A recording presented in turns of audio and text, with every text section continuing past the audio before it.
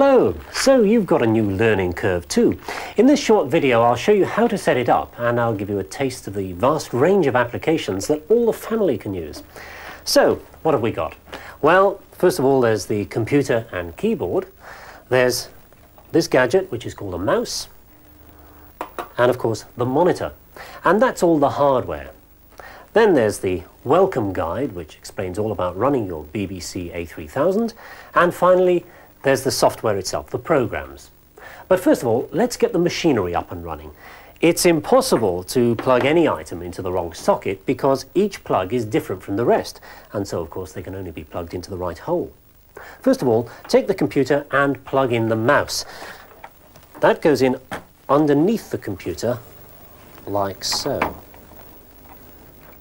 Fine, that's the mouse, and next comes the monitor. Now this one is a color monitor. That plugs in round the back here in this socket marked analog RGB.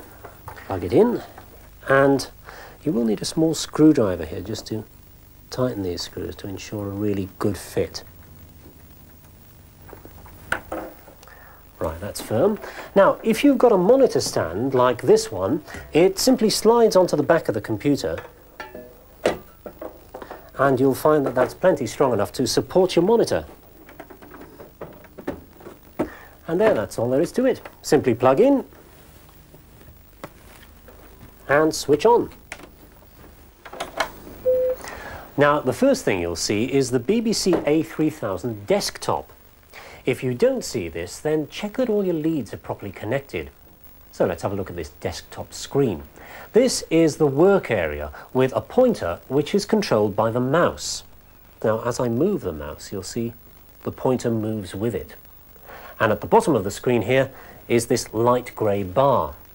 The symbols on the bar are called icons, and they represent different functions which allow you to control the computer. Well, that's the computer, the hardware. But it's the software, the programs, which turn it into a word processor, a sophisticated art and graphics tool, or even a music synthesizer. Programs are computer instructions, and they come on these things, floppy disks. Actually, they're not floppy at all, and somebody's got a funny idea of what a disk looks like. However, the name goes back into the mists of computer history, and we're stuck with it. The way your computer works is that it takes instructions off these magnetic disks in much the same way that music is replayed from a cassette. The computer then stores the information in its temporary memory. It's these instructions which turn the computer into a word processor, a draw and paint device, or a musical instrument. When you've written your letter or created your drawing or composed your symphony, you'll want to save it. You give it a name and store it on another floppy disk. It's then preserved for whenever you next need it, whether it's tomorrow or next year. Always remember to save your work onto disk. This is vital because the computer's temporary memory only lasts as long as the computer is switched on. If you haven't saved it and you switch off the computer, well, bang goes all your hard work. The disks that come with the learning curve already contain programs. These are master disks, and you must look after them. If you damage them or accidentally erase part of a program, well, you just have to buy some more. This tab can be moved up and down. Now, in this position, the disk is write protected. That's computer jargon, meaning that you can't save files onto it, you can only read what's already there. That way, you won't accidentally erase the valuable software. So, always leave the write protect tab in the safe position like that on your master disks. Okay, now we're ready to load a program. First, you'll need to find the applications disk number 1 like this and slot it into the disk drive, which is here on the right of the computer. Now be careful that the disk is the right way up. Label goes on top. In it goes. Now you tell the computer what to do by using the mouse. The mouse moves that pointer to the action that you require. Now this may seem a little bit tricky at first, but believe me, you soon get the hang of it. The buttons on the mouse carry out different functions. The one on the left selects an item. The one in the middle here displays menus, lists of options. Now remember, middle for menus. Now to tell the computer to read that floppy disk, click the select button with the mouse pointer on the disk drive icon down there. Click it once, a slight pause, And there, the screen displays the disk's contents, the directory. Lots of applications, each one represented by an icon. Now, one of the most useful is this one here, Help. To load it, simply move the mouse pointer up to that icon and double-click the Select button. Now, a double-click is 2 clicks in rapid succession, like this. If you look at the icon bar, you'll see that a replica Help icon has appeared. There it is. Now that Help is loaded, I can find out about anything on the screen that I don't understand simply by pointing to it. For example, what's this down here? Move the pointer there, and it tells me this is floppy disk drive 0 icon, and there's some more information about it. When you've finished with Help, simply click on the small cross up here, and away it goes. Well, now let's try something else. Draw here is what's called a graphics application. As before, I double-click to load it. And to tell me it's loaded, there's a replica icon on the icon bar. One click on that, and it opens a window, giving you a clean page to draw on. Now, down the left are 9 shapes. There's circles, lines, rectangles, and so on, all part of the graphics toolbox.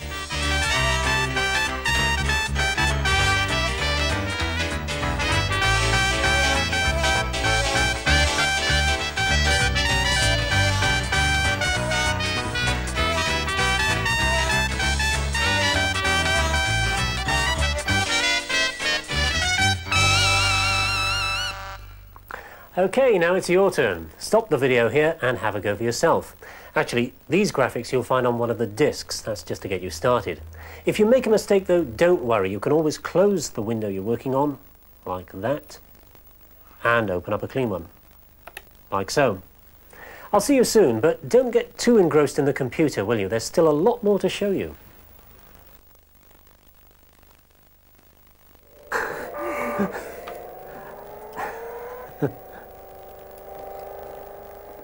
Oh, getting too clever, aren't you?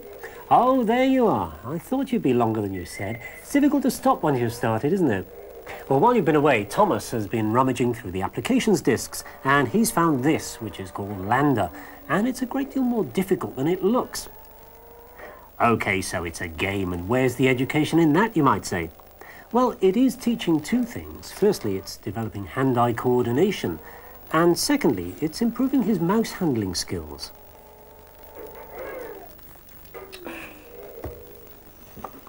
Maestro develops other skills, giving you the ability to create music very quickly. And as Abby has found, you can get very passable tunes out of Maestro straight away, and that's very encouraging for beginners. It's not like scratching away at a violin for weeks with slow, painful progress. Of course, the resources of the Learning Curve package provide much more than this. There's a very powerful word processor, First Word Plus. You'll find you'll be using this for letter writing, project, reports, anything in fact which involves text. First Word Plus has all the features required to write documents, alter them, check the spelling, change the layout, even add illustrations.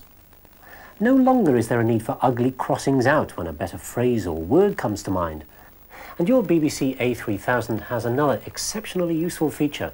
If you load in the PC emulator disks, now the computer has been transformed into a PC-compatible machine, and you'll be able to run Lotus 123 and other business software in just the same way as you do at work.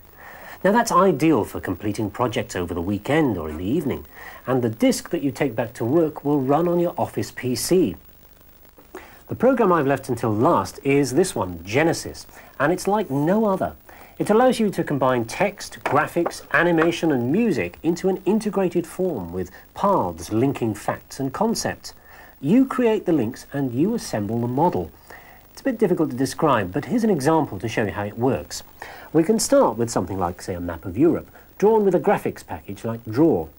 Well, I can find out a bit more about any of these countries just by clicking on the one we want. So, Thomas, if you click there, we'll find out about France. There's some information, and even, you notice, a bit of animation. And there's sound, too. Let's hear the national anthem. And, of course, we can find out a bit more about Paris.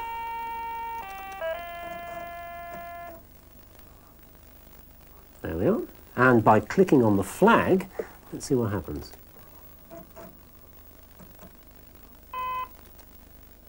Now we're off into a whole new area, flags of Europe. But don't make the mistake of thinking that this is just a geography program. It's versatile enough to use for all kinds of purposes.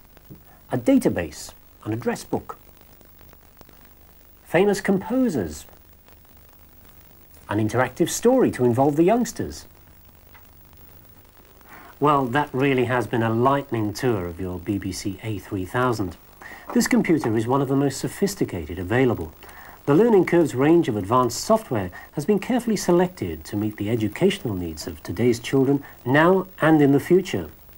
It's been developed in close collaboration with the country's leading educationalists to provide a stimulating environment to stretch the minds and the creative thoughts of all who use it.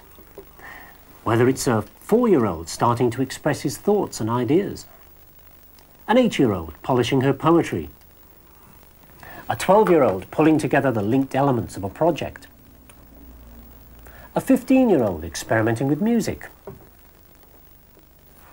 an 18-year-old studying for A-levels or college, or parents running business software at home.